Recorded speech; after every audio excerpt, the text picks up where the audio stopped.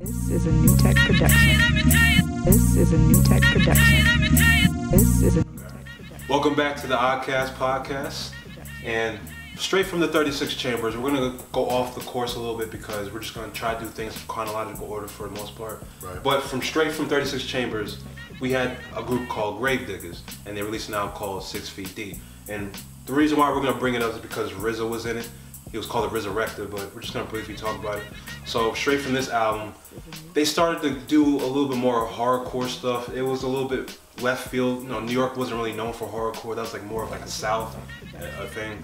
So, they started to talk about like, evil spirits and insanity, going crazy in the courtroom and talk about people they killed and stuff. And, RZA chewing his arm off to escape a tabernacle from under the church and shit. Right. So it was a little bit different from the regular Wu Tang shit, but I think it's a nice album. I think it's a classic in my opinion. But it's just something that it's an acquired taste because of the themes, the horror themes. Not everybody's into that shit. They can call it corny. It's mainly for a Halloween, seasonal album. But I love shit like that. And I just love that album, 6 Feet Deep. Right. So we were saying off camera. So they dropped 36 Chambers. So instead of before Method Man, before Tikal dropped, the Gravediggers came out, right? Mm-hmm. And so RZA just went to a whole new group. He already had a group with 9 niggas, so he just, nothing against the RZA, but he went to a whole new group and did the Gravediggers. Gravediggers was cool. For my taste, it was a little too much. They had songs on there that I did rock with, but I wasn't like a huge fan of the Gravediggers. But Method Man Tikal, was the first.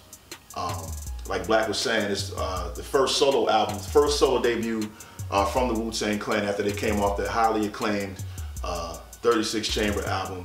And it did pretty good. It went to platinum, gold status, something like that. I think we were discussing, but didn't have a lot of the features that the later solo albums had. I think he was probably done around the same time as 36 Chambers was done, so they were probably still working out their formula.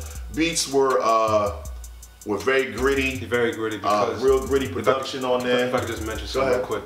If you notice on the song Biscuits, the song is very hard to listen to because the beat is so mixed loudly, you could barely hear Method Man's voice. And I don't really know the reason for that, but I just know that Method Man, he mentioned that the whole album, he was just dusted off of that angel dust. And that's why the album sounds the way it does. That's why Method Man, he has a different type of, his vocal style is a little bit different. The word Tikal is, Tikal is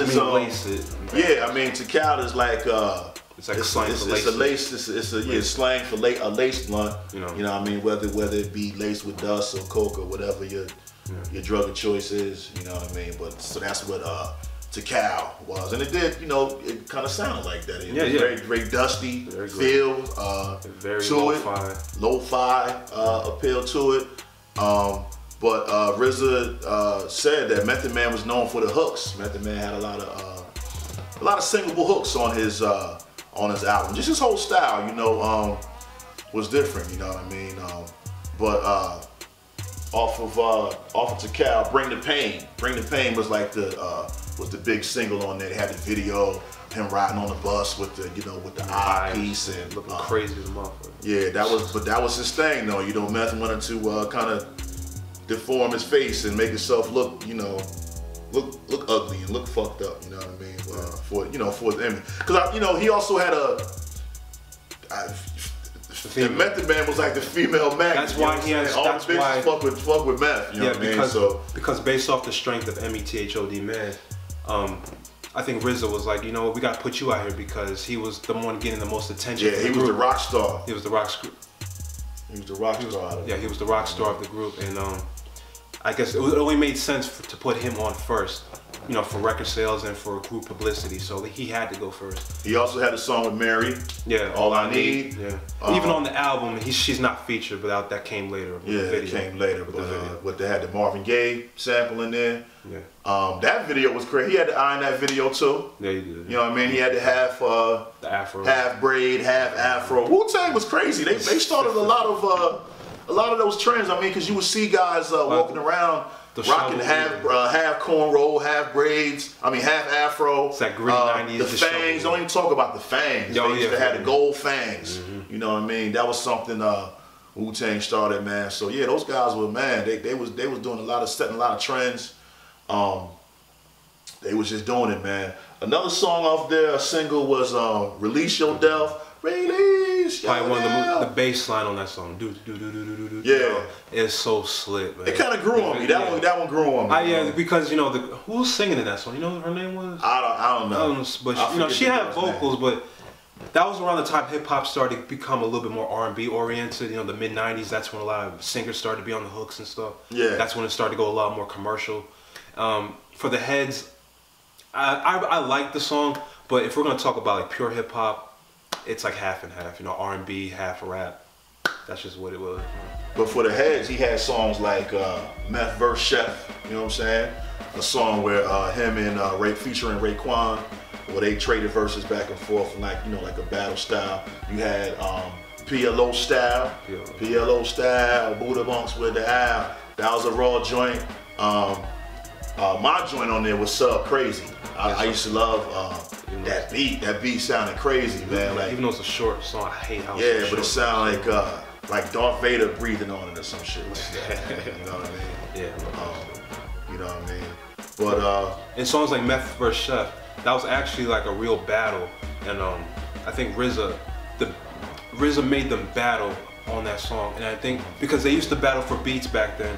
You know, say because RZA used to make a lot of beats, and the rest of the Wu Tang members used to walk into the room with the beats playing, and then Raekwon and Ghost or whoever, they say, yo, I want that, and then RZA be like, nah, battle for it. You know, you gotta earn this shit. So that's how most of the production on the albums went. They had to battle for their beats, and then most of the time, I think either Meth won or Raekwon won. You know, they got the best beats. So if you just listen to Cuban Links, for example, we'll get to that, but it's, you know, all the beats on that shit is fire. Yeah. Alright. So yeah, so there you have it for Method Man to Cal. I guess we can go on to what's the next one after that? Return to 36 Chambers. Return to the 36 Chambers. Oh my gosh. Yep. The old dirty bastard. Rest in peace to the old dirty bastard. Rest in peace, ODB, old Dirt McGirt, Baby Jesus. Big Baby Jesus. Yeah, he had all kinds of aliases. All kind of names. Now, Old Dirty Bastard was the one. He was described on the first album as the one there was no father to his style. You know what I'm saying? So he was very unorthodox, man. Old Dirty. His name alone, Old Dirty Bastard. Before him, there was no other name like that. He got it from a karate movie. One of the dudes named in the movie were named Old Dirty Bastard. He took the name on, so it made sense, you know, because they're all karate oriented. Right. So it made sense. It made sense, man. But it was like he was really the Old Dirty Bastard. He's also, you know, this album cover, this cover alone is famous for this, you know, for this food stamp card, and everybody knows the famous clip of him going to pick up his food stamps with his, you know, baby mom, with his baby mom and his kids, and all in a limousine, mind you, and they pull up to social services and pick up a welfare check on MTV. You know what I mean? So that alone lets you know the kind of person that we're dealing with, man. But when it came down to his music, man, this guy was like unmatched. He was unmatched. I mean, you know, he didn't, I don't know if he wrote this stuff down. I doubt if he wrote this stuff down, man. But, you know, Old Dirty Bastard was he was that member of the clan that he had that drunken style, you know, highly under the influence of drugs and alcohol, man. When he was spitting his verses, man. And I don't know if you guys remember, but if you watched the episode of MTV Raps when he was on, he was drunk out of his mind. And he was freestyle. Right. That was all authentic. He was actually drunk. I think he just came back from somewhere. He got on TV, fucked up out of his mind, and he just started spitting. And that's why Ed Lover had to jump in and stop him, because, you know, he would just keep going forever if they didn't jump in and stop him. Right, that was one of my favorite ODB members, man. His interviews are mad funny too, man. Yeah. Check him out if you haven't. Check him out, please. If you want a good laugh, just, you know, get yourself a beer or something, get drunk along with him. You'll have a great time. Yeah, man. Funny story with Old Dirty Bastard, you know. Like I said, y'all, Morgan State University. Well, this didn't happen at Morgan State, but this happened in DC. I think it was Howard Homecoming or something was going on at Howard, you know what I mean? So we're in this club, you know, me and my dudes, and we chilling and, you know, we seeing, I believe Smith and Wesson or somebody was performing. Anyway, you know, I see a guy walking around with a, you know, with a big army jacket on, and he had, you know, of course, the, you know, half braids, half afro, had a brown bag in his hand, and he walking around the party, and I was like, yo, that's ODB. So it's like he walking around the party and everybody knew who he was, but nobody was like, you know, tripping or nothing like that. Like, oh my God, Old Dirty. So anyway, next thing you know, Old Dirty finds his way, he's on the stage now. He's got a mic in his hand, and Pete Rock was DJing, and he turns around to Pete Rock and was like, yo, Pete Rock, you got my shit? So Pete Rock, you know, he nods his head, yeah. So he throws on Brooklyn Zoo. So, you know the intro to Brooklyn Zoo. Dun, dun, dun, dun, dun. So boom, as this is going on, Old Dirty, you know how Old Dirty hits that note. Oh, he stayed like that for like, I don't know, it felt like 30 minutes, bro. Like, man, he was just like, oh, and then he just came down. I'm the one man, only a song, and the crowd went berserk.